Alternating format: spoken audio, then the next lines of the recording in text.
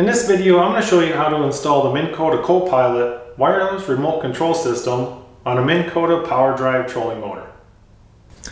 Well, this is what the package looks like. This is what the remote looks like. And you're going to want to make sure that you get the right system for your power drive motor.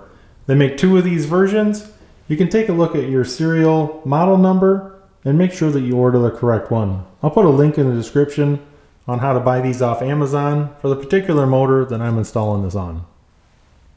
You can find your model number and the actual number of your power drive unit. This is a 45 pound thrust, 48 inch with the BT after it. You want to look for that BT and match that up with the correct Copilot.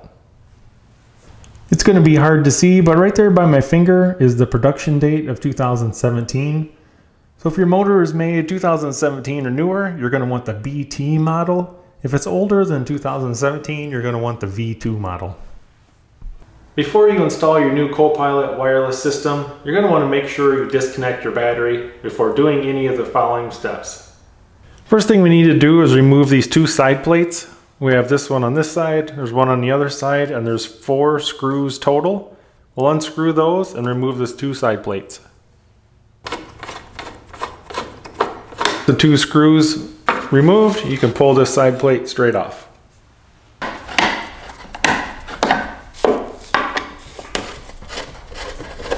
Move this side, just push in a little bit on this wire and pull out on the cover at the same time. And slide it out of the way. So if you take a look at your right side plate, you have these 2 screw mounts. That's where your Copilot receiver is going to mount to. Now you can attach it to the 2 screws provided in the kit. Now that the receiver is mounted, you can route your antenna wire through the slots in these pegs, and you just simply push down and work your way around towards the back. So when you're done, your antenna wire should look like this. Now we need to deploy the motor.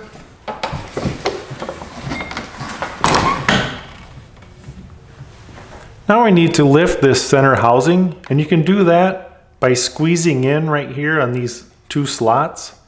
You'll see this big hole here, there's one on the other side. You'll see a slot cut in right here. Simply squeeze in and lift up. And now we need to remove this strain relief bracket. Once again, another Phillips screw.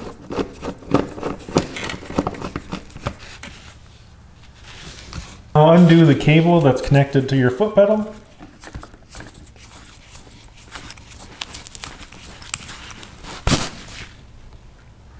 And now you can lay your right side plate up on top of your boat. And we need to make a connection for the foot pedal and for the power.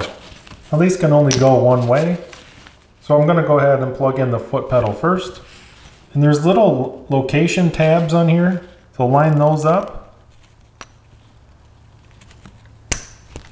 and screw together. And now we're going to connect the Copilot to the power connection on the trolling motor. Once again, location tabs on both as well.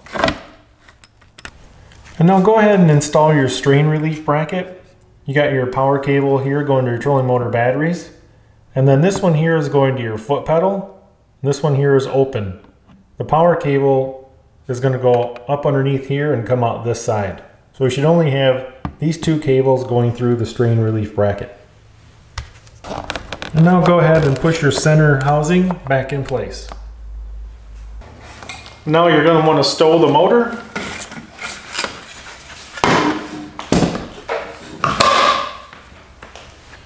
And we're going to want to reattach this left side. Now the left side is the one with the cable going through it.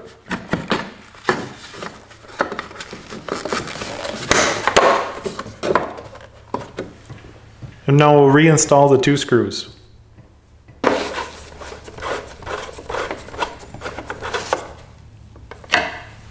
This is the trickiest part, is tucking this wire inside this housing, putting it back on so that no wires are pinched, and reinstalling the 2 screws. The right side cover's on, go ahead and deploy your motor. Make sure that your prop is out of the way of your trailer tongue. Now go ahead and reconnect your trolling motor battery.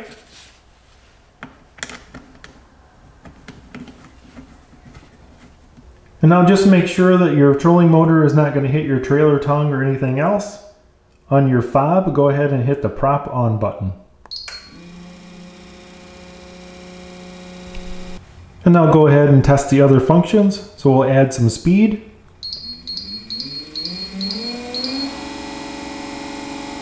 And with the prop off, I'm just going to do a little left and right to double check that that's working as well. And now congratulate yourself on installing your own Copilot wireless remote. Give yourself about 30 minutes tops. It's really pretty easy. The hardest part is getting the wires tucked in on that right side. The rest of it's pretty self-explanatory. It does come with fairly good directions. Hopefully this video will help you install it.